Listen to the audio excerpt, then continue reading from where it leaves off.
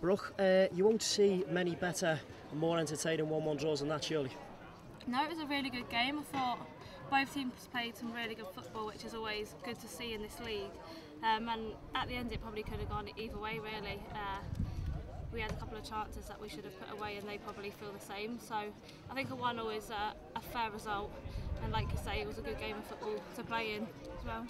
You didn't though let the blistering heat of his very warm ups in the stands. It must have been very very hot on the pitch. Yeah, do you know what? Today's probably been the hottest that we've played in so far this summer.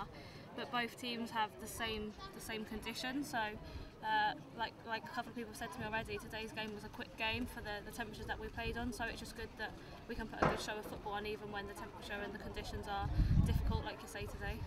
Back in WSL action, Keats appears to carry on scoring, and she's not going to get many better than that, though, or is she?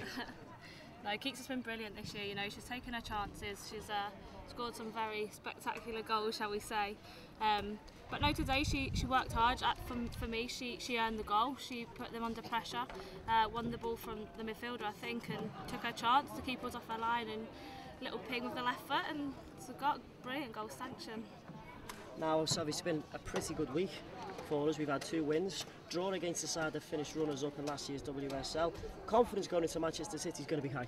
Yeah, of course it is. I think this year the difference has been that every game we've gone into with the confidence that we believe we can win each game, and that I think that's done us well. I think a lot of the first half performances that we've put in so far this season, we've shown that we're going to come out and we're going to try and play football to beat teams, and I think that's shown a lot this season so far.